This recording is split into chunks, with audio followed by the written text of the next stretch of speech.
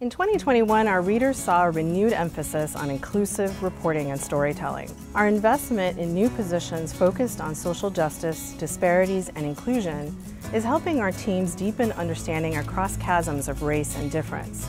Highlights include our 7 Days of 1961 series, focused on the people and everyday acts of resistance that fueled the civil rights movement. And Never Been Told, a series that elevates people, places, and ideas that have been excluded from history books.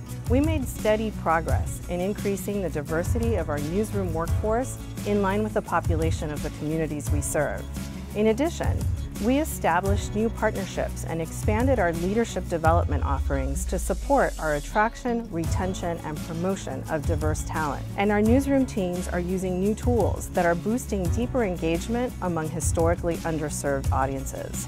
The important thing to understand is that while we continue to march forward with great resolve and ambition to create an inclusive workforce that reflects our nation, there's not some magic moment in time in the future where we're going to say we've arrived or we're able to say check and done.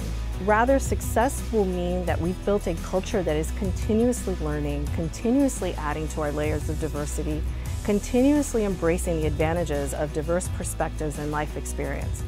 Our nation is constantly evolving and diversifying, and so will we.